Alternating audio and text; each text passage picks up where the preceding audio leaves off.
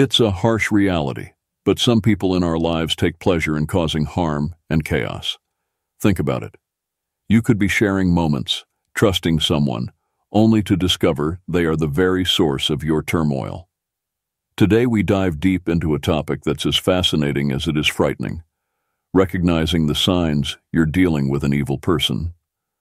Whether it's a colleague, a friend, or even a family member, these individuals can be masters of deception, hiding their true nature behind charm and charisma. Today, we're not just exploring this dark side of human behavior out of curiosity. Understanding these signs can be life-changing. The Stoics believed in the power of perception and the importance of living a life guided by reason and virtue. By identifying and understanding these toxic traits, we can protect our peace of mind and cultivate healthier relationships, staying true to the Stoic principles of wisdom and self-control. Stay with us as we uncover 5 telltale signs of an evil person. By the end of this video, you'll not only be better equipped to spot these behaviors, but also learn practical ways to safeguard your mental health and well-being. And if you appreciate what we're doing here, a simple, free favor I'll ask from you is to hit the subscribe button, and please don't skip any part of the video. You won't want to miss our special bonus section, where I'll share an effective strategy for setting firm boundaries with these individuals. Let's embark on this journey of self-awareness and resilience together. Number 1. Charming and charismatic. At first, when we talk about people who seem charming and charismatic at first, it's important to remember that appearances can be deceiving. These individuals often have a way of lighting up a room, making everyone around them feel special and valued. They know exactly what to say to make you feel like you've just made a new best friend. At first glance, they seem like the perfect person, witty, engaging, and seemingly interested in your life. It's easy to get swept up in their charm, thinking you found someone truly special. However, the Stoics teach us to look beyond the surface and seek the truth through rational thought and observation. Over time, you might start to notice little cracks in their facade. Maybe they always need to be the center of attention, overshadowing others in social settings. They might talk over you, interrupt you, or even subtly put you down in front of others. These aren't just quirks or signs of an extroverted personality. They're red flags. The Stoics would advise us to observe these behaviors with a clear mind, unclouded by the initial excitement of their charisma. Imagine being at a party where this person is the life of the event, telling jokes and captivating the crowd. At first, it feels great to be in their orbit, but as the evening progresses, you realize they're dominating every conversation, making everything about themselves. When you try to share something about your life, they quickly redirect the topic back to them. This is where the Stoic principle of apatheia, a state of being undisturbed by external things, comes in handy. By staying emotionally balanced, you can see through their charming act and recognize the self-centered nature underneath. It's also crucial to pay attention to how they react when things don't go their way. A person who is genuinely kind and caring will handle disappointments and disagreements with grace and understanding. But someone who is merely playing a role to gain your trust might quickly become angry or defensive. They might lash out or try to manipulate the situation to regain control. According to Stoic wisdom, such reactions are clear indicators of a lack of virtuous character. Marcus Aurelius reminds us to be wary of those who display signs of anger and manipulation, as these are not the traits of a rational and virtuous person. The key here is to take your time and trust your instincts. The Stoics believed in the power of observation and the importance of not rushing to judgment based on first impressions. Epictetus taught that we should carefully evaluate the character of those we allow into our inner circle. So, if someone seems too good to be true, give yourself the space to observe their actions over time. Notice how they treat others, especially when they think no one is watching. True character is revealed in how a person behaves when they aren't trying to impress anyone. Remember, not everyone who seems charming and charismatic has good intentions. Some people use their charm as a tool for manipulation. By staying grounded and mindful, you can protect yourself from being taken in by a superficial facade. Stay true to the Stoic principles of wisdom and discernment, and you'll be better equipped to navigate these complex social interactions. Number 2, lack of empathy. Another crucial sign to watch out for is a lack of empathy. Empathy is the ability to understand and share the feelings of others.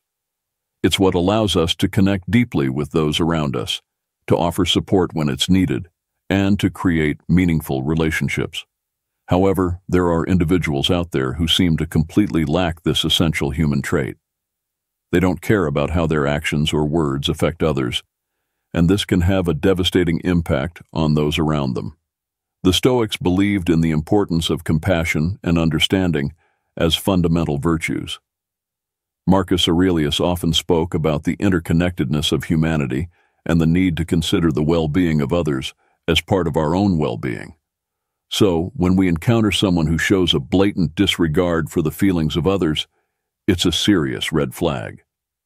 Imagine you're sharing something deeply personal with a friend, hoping for some comfort or understanding.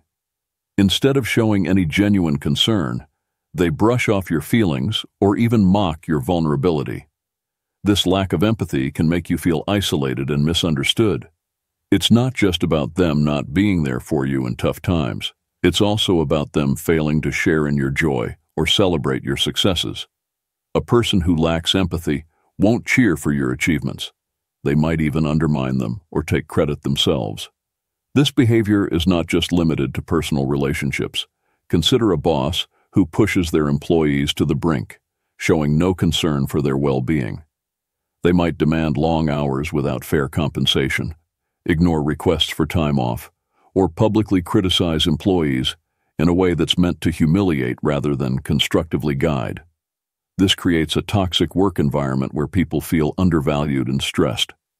The Stoics would advise us to maintain our inner peace and integrity in such situations, recognizing that the lack of empathy in others is a reflection of their character, not ours. Furthermore, a lack of empathy can lead to more sinister behaviors. People who cannot empathize with others may engage in actions that are outright cruel, all without any sense of guilt or remorse. They might lie, cheat, or even inflict physical harm without a second thought about the pain they're causing. The Stoic philosopher Seneca emphasized the importance of kindness and justice, teaching that our actions should always reflect our inner virtue. When someone lacks empathy, they're fundamentally disconnected from these values. A lack of empathy is also evident in smaller, everyday interactions. For example, you might notice that someone constantly interrupts conversations to talk about themselves, shows little interest in what others have to say, or fails to offer help when it's clearly needed. These might seem like minor annoyances at first, but they add up to a pattern of behavior that reveals a deeper issue. The Stoics would remind us to be observant and discerning, understanding that these small signs are indicative of a person's true character. If you find yourself dealing with someone who consistently lacks empathy, it's important to set boundaries to protect your own mental and emotional health. The Stoics believed in the importance of maintaining our own well-being and not allowing the negativity of others to disturb our peace. You have the right to distance yourself from those who drain your energy and bring you down. Number 3, manipulation. Another major sign of an evil person is manipulation. Manipulation is when someone uses deceit or cunning tactics to control or influence others to get what they want. It's a subtle, often insidious behavior that can be incredibly damaging to those on the receiving end. Manipulators are skilled at twisting situations, making you question your reality, and bending your will to suit their needs. This can leave you feeling confused, powerless, and unsure of your own judgments. Let's think about manipulation from a Stoic perspective. The Stoics valued clarity of thought and the ability to see things as they truly are. They taught that our perceptions should be grounded in reality and that we should remain steadfast in our principles, no matter the external pressures. When someone manipulates you, they are attempting to cloud your perception and distort reality, making it difficult for you to stay true to these Stoic ideals. A common form of manipulation is gaslighting, where the manipulator tries to make you doubt your own memory, perception, or sanity. They might deny that certain events happened, or they might twist your words and actions to make you feel at fault. For example, let's say you confront a friend about something hurtful they said. Instead of acknowledging it, they might turn the tables, accusing you of being overly sensitive or misremembering the situation. This can erode your confidence and make you reliant on the manipulator's version of reality. Manipulators are also adept at playing the victim. They might guilt-trip you into doing things you don't want to do by making you feel responsible for their happiness or well-being. You might have a friend who constantly complains about their problems, expecting you to drop everything to help them. Yet they are never there for you in return. They might say things like, "If you were really my friend, you'd do this for me," making you feel obligated to comply. The Stoics, especially Epictetus, emphasize the importance of understanding what is within our control and what is not. We cannot control others' actions or emotions, only our response to them. Consider how a manipulator might use flattery or charm to get their way. At first, this can feel great. They might shower you with compliments and make you feel special.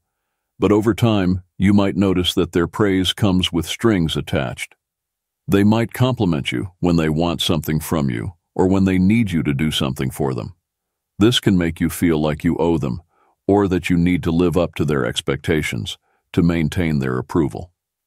The Stoics would remind us that true virtue and self-worth come from within, not from the fleeting approval of others. Manipulation can also take the form of isolation. A manipulative person might try to cut you off from your friends and family, making you more dependent on them.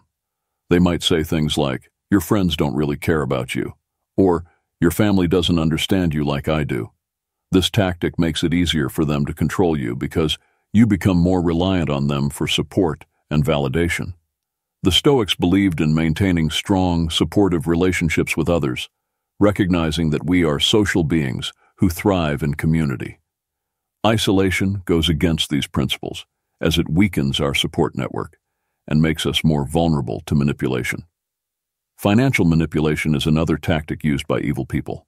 They might borrow money and never repay it, or they might control your finances to limit your independence. For instance, a partner might insist on managing all the money in the relationship, making you ask for permission to spend anything. This control over finances can make it difficult for you to leave the relationship or assert your independence. The Stoics would encourage us to seek self-sufficiency and independence, ensuring that we are not unduly influenced or controlled by others. Recognizing manipulation for what it is can be challenging, especially when you care about the person involved. The Stoics teach us to be vigilant and discerning, to see things clearly, and to act with integrity. If you suspect someone is manipulating you, take a step back and assess the situation objectively. Are they consistently prioritizing their needs over yours? Do they make you feel guilty or unsure of yourself? Are they trying to control aspects of your life or isolate you from others? It's important to set firm boundaries with manipulators and stand your ground. Communicate clearly and assertively about what you will and will not tolerate. Remember, you have the right to your own thoughts, feelings, and actions. The Stoics remind us that while we cannot control how others behave, we can control how we respond.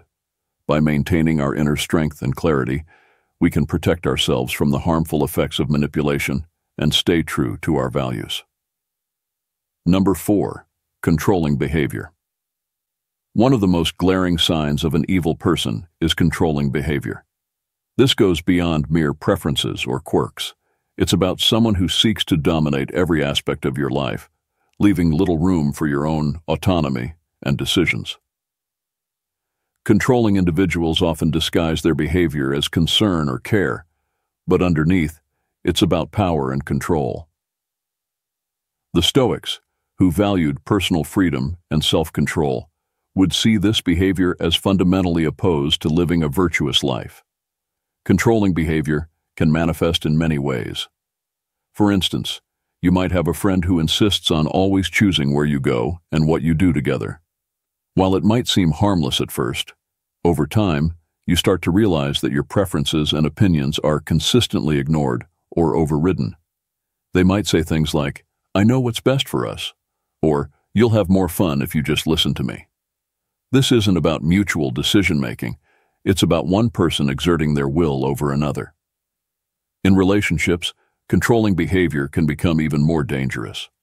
A partner might monitor your whereabouts, demand constant updates on your activities, and even dictate who you can and cannot see. They might go through your phone, check your messages, or insist on knowing all your passwords. This kind of surveillance and micromanagement can make you feel trapped and anxious, constantly walking on eggshells to avoid conflict. The Stoics, particularly Epictetus, emphasize the importance of maintaining your own inner freedom and autonomy, regardless of external pressures. Control can also come in the form of financial manipulation. A controlling partner or family member might take charge of all financial decisions, doling out money as they see fit, and keeping you financially dependent on them. They might say, "I handle the money because you're not good with finances," or "It's easier if I just take care of everything." This can strip you of your financial independence and make it difficult to leave the relationship or assert your own choices. The Stoics believed in self-sufficiency and managing your own resources wisely, viewing financial control as a form of enslavement that must be resisted. Another way controlling behavior shows up is through isolation. A controlling person might try to cut you off from friends and family, claiming that they're the only one who truly understands you or cares about you. They might criticize your loved ones, saying things like, "Your friends don't really care about you," or "Your family is toxic." Over time, you might find yourself increasingly isolated, relying solely on the controlling person for support and companionship. The Stoics recognize the importance of community and supportive relationships, seeing isolation as detrimental to both personal growth and well-being. Controlling individuals also often use threats and intimidation to maintain their power. They might threaten to leave you, harm themselves, or even hurt you if you don't comply with their demands. This creates an environment of fear and anxiety, making it difficult to think clearly or make decisions that are best for you. The Stoics, especially Seneca, taught that we should face our fears and not allow others to intimidate us into submission. True courage and wisdom lie in standing firm against such threats and reclaiming our own power. It's important to understand that controlling behavior is about more than just wanting things done a certain way. It's about fundamentally undermining your ability to make your own choices and live your own life. The Stoics would advise us to recognize these behaviors for what they are: an attack on our autonomy and a violation of our personal freedom. By staying true to our values and maintaining our strength, we can resist the influence of controlling individuals and reclaim our right to live freely. If you find yourself dealing with someone who exhibits controlling behavior, it's crucial to set firm boundaries and assert your independence. Communicate clearly about your needs and limits, and don't be afraid to seek support from others who understand your situation. Remember, the Stoics teach us that we cannot control others, but we can control our own reactions and decisions. By staying grounded in our principles and valuing our own autonomy, we can protect ourselves from the harmful effects of controlling behavior and live more authentic, fulfilling lives. Number 5. Pathological lying. Another unmistakable sign of an evil person is pathological lying. This goes beyond the occasional white lies that most people tell. Pathological liars deceive constantly, often without any apparent reason. They fabricate stories, manipulate facts, and distort reality to suit their own needs or to gain an advantage over others. This behavior can be incredibly damaging to relationships, eroding trust, and creating a web of deceit that's difficult to untangle. The Stoics valued truth and integrity above all else. They believed that a virtuous life was grounded in honesty, and that deceit was a fundamental betrayal of one's character. Marcus Aurelius emphasized living in accordance with nature, which means aligning our actions with truth and reason. When someone lies pathologically, they are living in direct opposition to these principles, creating a false reality that benefits only themselves. Pathological lying can take many forms. It might start with small, seemingly harmless lies, like embellishing a story to make themselves look better or more interesting. Over time, these lies can escalate, covering up mistakes or wrongdoings, and manipulating others to achieve their goals. A pathological liar might claim to have accomplished things they haven't, falsely take credit for others' work, or make up stories about their past to gain sympathy or admiration. This constant dishonesty creates a distorted view of reality, where you can never be sure what's true and what's fabricated. Consider how a pathological liar might operate in a workplace. They might lie about their qualifications, exaggerate their contributions to projects, or spread false rumors about colleagues to sabotage them. This can create a toxic environment where trust is undermined and people are constantly on edge, unsure of who to believe. The Stoics would advise us to remain steadfast in our own integrity, not allowing ourselves to be swayed by the deceitful actions of others. Epictetus taught that we should focus on what we can control, our own thoughts and actions, and not be disturbed by the dishonesty of those around us. In personal relationships, pathological lying can be even more destructive. Imagine being in a relationship with someone who constantly lies about their whereabouts, their past, or their feelings. This behavior can make you feel insecure, anxious, and constantly questioning your own perceptions. You might find yourself doubting your memory or second-guessing your instincts, which is exactly what the liar wants. They thrive on creating confusion and instability, keeping you off balance so they can maintain control. The Stoics would remind us to trust our own judgment and not be swayed by the manipulations of others. Seneca taught that true peace comes from within and that we should not allow the deceit of others to disturb our inner tranquility. One of the most insidious aspects of pathological lying is that it's often difficult to detect at first. Pathological liars can be incredibly convincing, telling their lies with such confidence and detail that it's hard not to believe them. They might mix truth with lies, making it even more challenging to discern what's real. This is where the Stoic principle of vigilance comes into play. We must remain observant and critical, not taking things at face value, but instead seeking the truth through careful consideration and evidence. When you catch someone in a lie, pay attention to how they react. Do they become defensive or aggressive? Do they try to turn the tables and blame you? Or do they offer a plausible explanation that seems to make sense, even if it's just another layer of deceit? A genuine person will admit to their mistakes and strive to correct them, while a pathological liar will double down on their falsehoods, weaving an even more intricate web of lies. The Stoics would counsel us to remain calm and rational in the face of such behavior, recognizing it for what it is and not allowing it to provoke us. It's also important to consider the long-term impact of pathological lying. Over time, it can erode the very foundation of trust that any relationship is built upon. Once trust is broken, it's incredibly difficult to rebuild.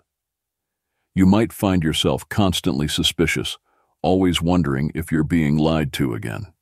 This can lead to a toxic cycle of mistrust and resentment. The Stoics believed in the importance of building strong, honest relationships based on mutual respect and understanding.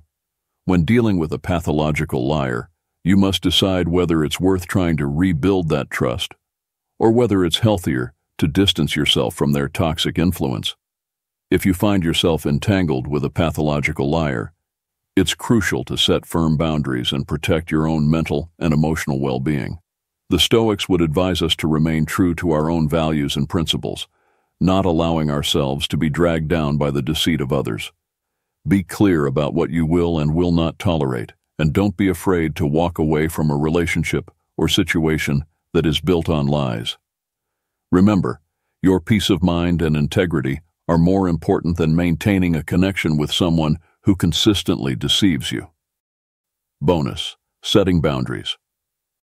Now, how can you protect yourself from these harmful behaviors while maintaining your peace and integrity? Setting boundaries is one of the most crucial skills you can develop when dealing with difficult or toxic people.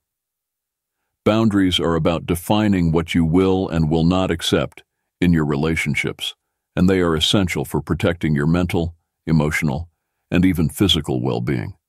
The Stoics, who emphasize the importance of personal integrity and inner peace, would see boundary setting as a fundamental practice for maintaining a virtuous and tranquil life. First and foremost, it's important to recognize that setting boundaries is not about being harsh or unkind. It's about respecting yourself and ensuring that others respect you as well. The Stoics believed in the importance of self-respect and living in harmony with our true nature. By setting clear boundaries, you're not only protecting yourself, but also fostering healthier interactions with others. When it comes to setting boundaries, clarity is key. You need to be specific about what behaviors you will not tolerate and communicate this clearly and assertively. For example, if you have a friend who frequently belittles you or puts you down, you might say, "I appreciate our friendship, but I won't tolerate being spoken to in a disrespectful manner. If this continues, I will have to distance myself." This approach is direct and leaves no room for misinterpretation. According to Stoic principles, this kind of clear communication helps maintain order and respect in relationships. Another important aspect of setting boundaries is consistency. It's not enough to state your boundaries once and expect others to adhere to them without reminders. You must consistently enforce your boundaries, even when it's uncomfortable or difficult. The Stoics, particularly Epictetus, emphasized the importance of discipline and perseverance. By consistently upholding your boundaries, you demonstrate self-respect and teach others how to treat you. If someone repeatedly crosses your boundaries, it's a clear sign that they do not respect you or your limits, and it may be necessary to reassess the relationship. It's also important to remember that setting boundaries is not a one-time event, but an ongoing process. As relationships evolve, your boundaries may need to be adjusted. For instance, in a work environment, you might need to set boundaries around your availability and workload to prevent burnout. You could say to a colleague or supervisor, "I am happy to help with this project, but I cannot take on additional tasks beyond my current responsibilities." The Stoics would advise us to balance our duties and not overextend ourselves to the detriment of our well-being. One of the most challenging aspects of setting boundaries is dealing with the pushback or resistance you might encounter. People who are used to getting their way, especially those with controlling or manipulative tendencies, may not take kindly to your newfound assertiveness. They might react with anger, guilt-tripping, or even attempts to undermine your confidence.